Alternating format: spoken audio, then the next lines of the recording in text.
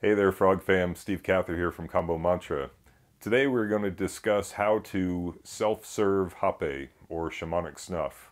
Now, with these Amazonian snuffs, there are many, many varieties. I currently have 8 different varieties that I have available for sale, as well as some Kuripes, which are the self-service applicator that you use to give yourself a shamanic snuff. Now, depending on what type of need you have, and depending on what type of personality you have, you can choose from many different varieties of Hapeh or Rapé, depending on who you talk to, as far as how it's pronounced. And each one has a very different energetic character. I really think of each one of the types that I have kind of in the same way as a mantra. You know, if a mantra is designed to tap into a very specific energy, a Hapeh has a very similar characteristic, and that each one has its own very distinct energy, its own very distinct character, and you can kind of think of it as a fine wine or a beer in that, you know, it's not everybody's cup of tea, not everybody loves Hapeh, but those that do really appreciate the character of each individual type. So I've been using Hapeh quite a bit recently in my spiritual practice for the last several years, but here in the last several weeks I've begun to use it a little bit more often to help clean my sinuses, to help clean out my nose, to get rid of any potential for viral infection, because we're in this time of quarantine right now, and anytime I go out in public and share air with somebody in an elevator or walking down a hallway, I'd like to do what I can to clear that out. So Hapeh is a blend typically of jungle tobacco, mapacho, which is Nicotiana rustica, and the other ingredients, there are tons and tons of different varieties, but it's going to be a combination of either herbs or flowers or ashes from sacred plants, and that's what gives each one its very different character and a very distinct flavor and aroma and a different feeling, because they're using all these different plants. So with each different type, the dosage may vary, and with each different type, the intensity is definitely going to vary.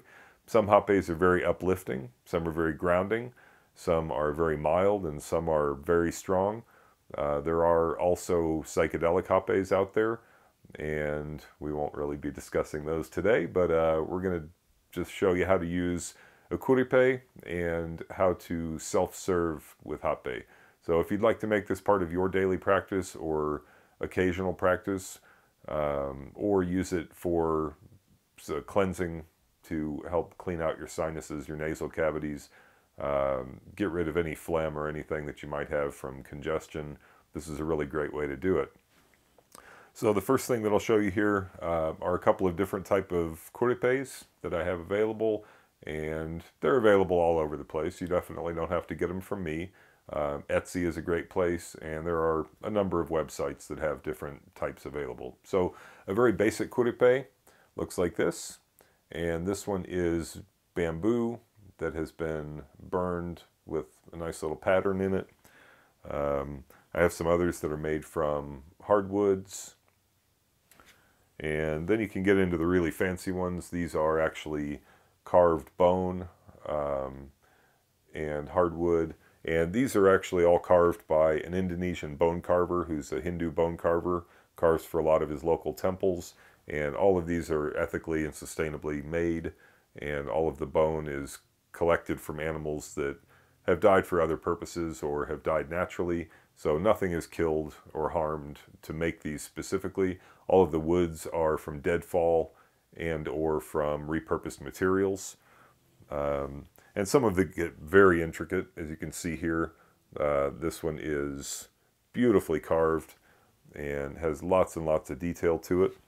Now, my personal Kuripe looks like this. It was made in Brazil, and this is a piece of goat bone and 2 different types of hardwood. It's beautifully crafted, and I carry this one with me every day. So why do I carry this with me every day? I like to use Hapeh. I like to use it on occasions where I'm looking for some spiritual insight, maybe some energetic clearing, using it for grounding or to lift me up. So typically the types of Hapeh that I carry with me are more energetic because I tend to need them more to energize me rather than to ground me. So what I'll show you today is how I use Hapeh and how to use a Kuripe. And the variety that I'm going to be using today is a Kashinawa Força. And Força means force in Portuguese, and this is a very, very strong Hapeh. Now, the amount that I serve myself is going to be probably different than what you serve yourself. If you're an experienced user, you're probably going to find that you start using a little bit more of it as you become more comfortable with using this medicine. I'm going to show you today just kind of a basic amount or a normal amount for most people. So the first thing that we're going to do is open our bottle, and I'm going to pour a small amount into my hand here.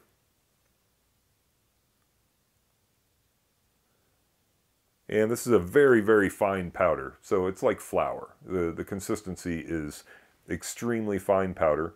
So I have about a pea-sized little pile here in my hand.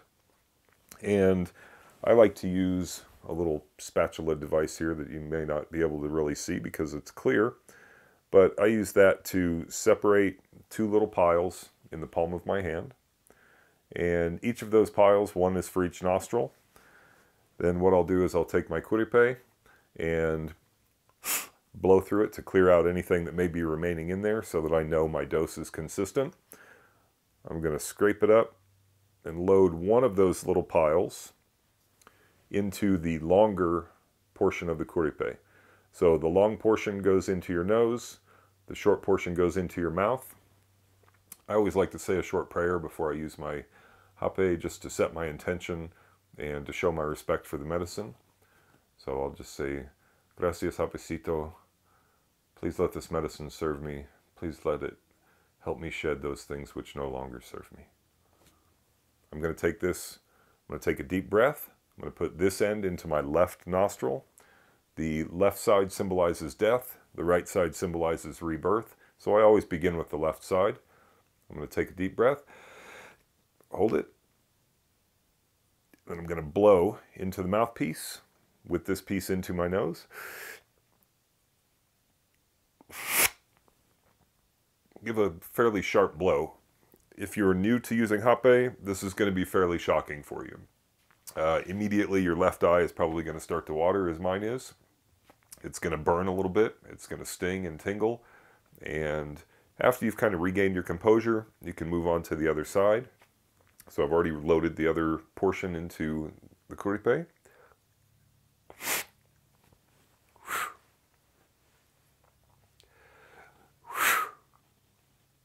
Whew. As I said, this is very strong Hapeh. I really like the Forças because I like the stronger Hapeh. It's not everybody's cup of tea. So it's good to have some Kleenex or tissue. You wipe the tears out of your eyes. And ideally, you're going to let this Hapeh sit in your nose and in your nasal cavities for a few minutes before you really do anything with it. Because I use Hapeh regularly, it doesn't take quite as long for me to recuperate. But your first couple times that you use this, it's going to be very intense. And it's going to burn quite a bit. And after the first nostril, you're going to think, what am I doing? What has Steve talked me into doing here? But if you can sit quietly for 5 minutes or so, and if your nose begins to run, you can definitely wipe it. But let that Hapeh sit up in your nasal cavities and in your sinuses for a couple of minutes at least. If you sniff too quickly, it's going to go right to the back of your throat, and you may cough and choke. But if you let it sit for a few minutes, it's going to bring up a lot of mucus, a lot of phlegm, and the environmental toxins that we take in are quite often trapped in our mucus and our phlegm. So letting those things come to the surface, letting it build up, and letting the Hapeh soak into your nasal passages is a really good idea before you try to blow your nose. Now, ideally, all of the Hapeh that you take in through your nose is going to come out through your mouth. And there will be no judgment of your ladylike or gentlemanly behavior. So I like to have a bucket close by, and after the Hapeh has been allowed to sit for a few minutes, if you're not used to using any type of tobacco product, you may feel a buzz from this. So the dosage, again, is very important. Start very light, and work your way up. Don't start with a really heavy dose your first time. Start with a very small amount. After you can feel it start to kind of get that postnasal drip coming down in the back, you're going to spit it into your bucket. And like I said, it's not necessarily a beautiful process, but it is definitely a beautiful medicine. After it's been sitting in there for a few minutes, you can definitely blow your nose. After you serve yourself with Hapeh, sometimes it's really nice to just sit with your eyes closed. Just breathe and just feel the music, feel the breath, feel the energy coursing through your body.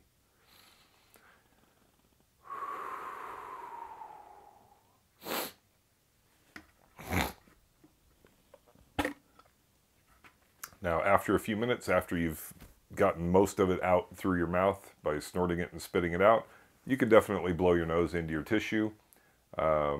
I recommend that you let it sit as long as you can in your nose before you try to blow it out. And if you're not a tobacco user, it may be a little unwise for you to swallow anything that comes through. It can really get to you. So anybody who's ever had too much tobacco knows that it can really get you spinning. So just take it easy, start slowly, and learn the character of each one of these medicines, and you'll learn a great deal of respect for them. So thank you so much for watching the video, and you can go to my website at kambomantra.com for more information. We don't have any public circles scheduled currently, but we'll be back on the calendar here before too long, hopefully, as the COVID-19 crisis begins to wane. And you can always contact me through my website. Again, that's kambomantra.com. Leave any comments down in the comment section. If you have any questions, I'd be happy to answer those for you. Green light and gentle healing to all of you. Have a wonderful day.